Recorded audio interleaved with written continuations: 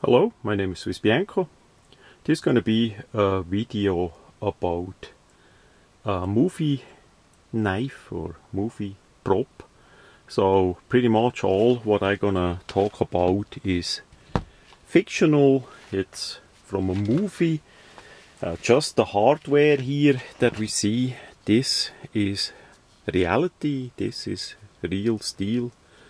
We have a real duct tape and so on.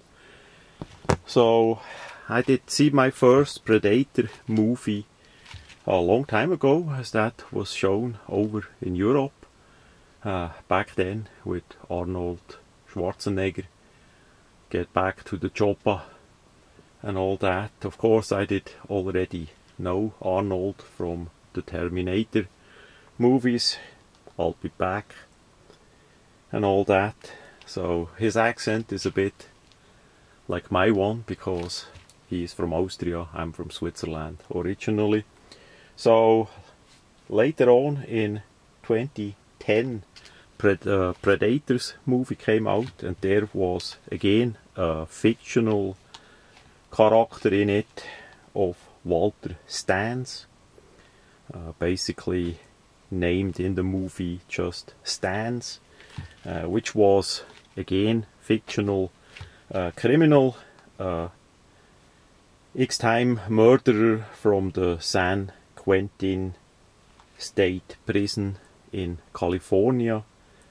He got taken to a different planet for a hunt, as the movie goes along, and together with some other people that were not from the prison, mainly military and other force operators, and they had firearms, but Stans did not have anything other than this shiv. Of course, this is a replica, that is not the original one. I always wanted to test out such a design just to see how well it would perform actually. So now was the time to actually make such an item. And the difference between a shiv and a shank is that usually the shiv is a weapon that may have an edge like we have it here, but not sharp, not ground in a way that it is sharp, because usually it doesn't have a sheath, and it, of course, for criminals, for prison inmates, they need to carry that on the body often, so that would be in need of a sheath. The shank on the other side would be a knife style or blade style weapon where it actually has a cutting edge, a sharp edge, and that would require then a sheath. So that's the difference there. So I never had such a device that is just ground a bit thinner to the point there, but it's not cutting at all. So it's like the movie would show it to you. It has a top flat spot there, so it's strictly for stabbing. Of course you can try to cut a bit with it too, because it is a little bit more narrow, but there is no sharp edge at all, so that not gonna work out too well. So I wanted to test that out, and this is simple steel with some duct tape on the handle. So the item basically starts out as a piece of sheet metal, just regular sheet metal. You get the shape. They have online some pictures of the real deal. There is also, of course, a dull blunt prop version as well. So you cut that out, you roughly grind it, and basically the quality should reflect what they could or would use in a prison, or you know, that it is homemade, and of course it has some some dings and grinding lines and this and that and the other, and then you simply put a bit edge on it without being sharp.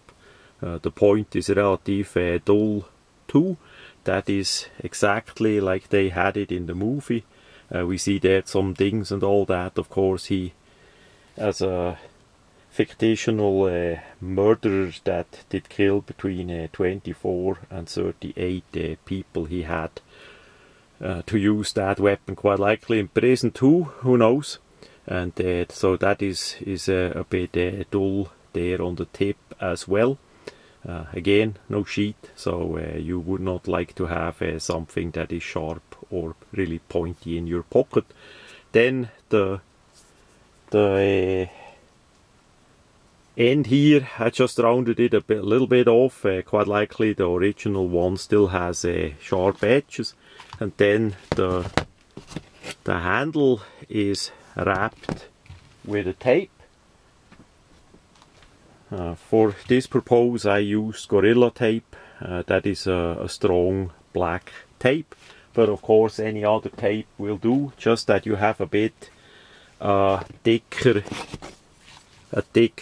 handle than the plain metal, so it's a bit easier in your hand and give you a bit more grip. Now of course the movie prop got weathered down, so they made a bit antique or weathered down finish on the blade and the handle part. This one is still looking relative new. I need to stone wash that a bit, that it looks a bit older.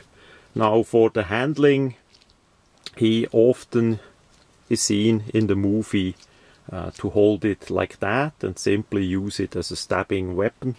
And we see the length again comparing with the Victorinox paring knife here. You have quite a long part sticking out for stabbing or slashing with that dull edge. So it's quite a item. The design, I don't know if he had much idea about the design or not, or if that just came from a piece of scrap metal, which usually it is. So he somehow got that metal and the tape and whatever.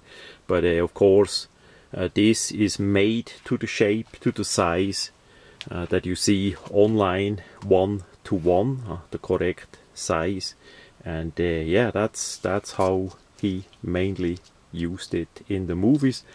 Sometimes you see him also holding it like this. So the grip is not bad actually. Since we have no sharp part here and the part here gets a bit wider, on top we have a bit of angle too. You should not easy slip and cut yourself, because it's all dull by the second one as well. So a grip from a duct tape, not even a grip tape, or you know, like for ice hockey tools they use a special tape, or for tennis rackets they use a bit a different tape, or even on handles for bicycle I saw in USA they have a tape. This is just a regular strong tape, and that is amazing how well the item is in the hand, and how slip resistant it already becomes, and it's not yet weathered down that much either. The back edge is covered up with duct tape too, so we have it basically sealed and working pretty well. Now I did not carry that thing. How he would carry it, it's a bit unknown. Maybe he put it in a sock, maybe he had it in his underwear, maybe by the waist. It depends on the clothing and all that. For me, it doesn't. The whole test is not that much about carrying it, which would be legal in USA where I live, no problem at all. but more to see how well such an item would actually perform, how easy it is to manufacture, how easy it would be to use, and what is the disadvantages of it and all that. So that's why I made a second one. This one gonna be a bit upgraded. That is not finished yet, of course. That's just the blade. So in this one I'm gonna sharpen the blade. It's a non-heat treatable regular steel, so it's not gonna hold an edge for a long time. I see that. But we're gonna fully sharpen it. We're gonna make a simple sheet, quite likely out of cardboard with duct tape around it, like the handle. And I'm thinking about the handle, what I want to do. It needs to get a little bit thicker, because with my rather large hands it should be a little bit thicker than it is. So I wanna try the difference, and quite likely put a little bit wood below it, maybe 3 millimeters or something like that, you know, just left and right. Simply glue it on, and then do the same wrapping as we have here. So we still have the rather good grip of the tape, but the whole thing is a bit thicker. And then we're gonna test it further. What is the difference between the performance of the regular one that you basically can only use for stabbing, that is dull, point is not pointy, then this one will have a pointy point all the way to the point and a sharp edge, and then a sheet, so it's safe, and a thicker handle for bigger hands. And then we see how that goes. This is not a item that I gonna sell or something like that. I don't think so. This is just plain fun for me to make something and test it out. It's simple to make, and then it goes in my collection. And since it's a movie design from Predator's 2010 movie, not too many have that. I don't think such a item was commercially sold a lot and all that. So yeah, that's pretty much the story of Walter Stan's fictional story. Again, I'm against criminals, I'm against crime, and all that. It's just simply to test out the quite likely still in use prison sheaves and shanks, and to see how they would perform in a real world.